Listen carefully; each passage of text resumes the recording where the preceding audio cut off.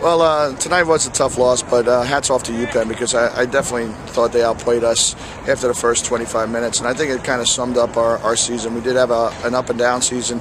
The good thing is one of the ups was towards the very end of the season where last weekend of the season was very exciting when we won at Lehigh, and thanks to Lafayette for helping us out there. And then up at Colgate, that was just a fantastic weekend. But throughout the season, just like any season, you had some ups and downs. The good thing is our ups were better than our downs this year.